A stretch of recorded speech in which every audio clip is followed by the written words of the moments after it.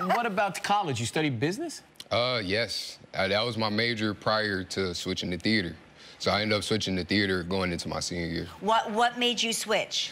Yeah, so I needed credits for my business class, and because everybody in my class wanted to be a business major, it was hard to get in business classes. Right. And I needed to take a calculus course going into my senior class. We know the end of this story. Yep. So we know how this goes. So, but it was like, what, the third day? I was like sitting in there and I'm thinking, and I'm just like, I really don't want to be doing this. And I literally got up in the middle of the class, I thanked the professor, and I walked out.